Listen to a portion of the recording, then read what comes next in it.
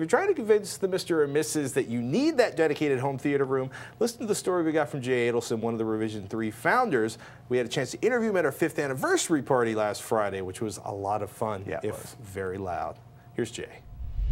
Ladies and gentlemen, the man, the myth, the legend, Jay Adelson. He's a freaking nightmare of an entrepreneur. He's actually responsible for me currently having a job. He's also a home theater enthusiast. Yes, I am. So, what's your favorite HD content? What do you love to watch in HD?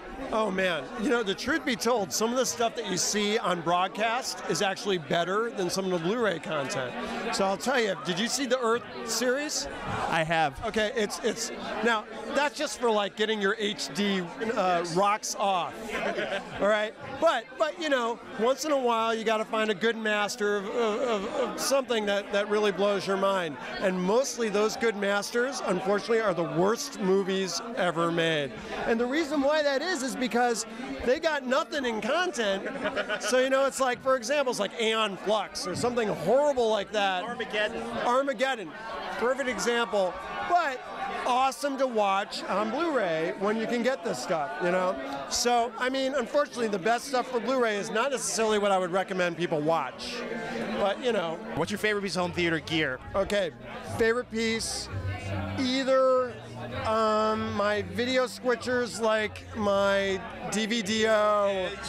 Yeah, you know, I love that anchor base. You know why?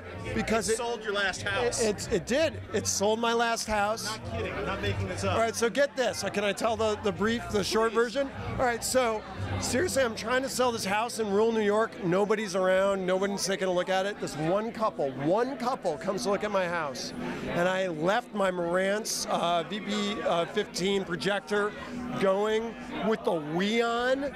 Right now, a Wii is not a very high resolution source material. But a wall of Wii. But a wall of Wii through the DVDO, right, looked pretty freaking good. And you know what? It sold my house to that couple. They walked there, they're like, I've never seen a Wii this good. And you know, it made a difference. A good home theater room, that helps. A good home theater, 100-inch screen, 120. That's really all you need to really sell a house. So anyone looking to sell a home, go projector all the way. What do you want to see come out in home theater HD technology? What are you looking forward to? Well, for one thing, it's this whole sort of video serving in the home.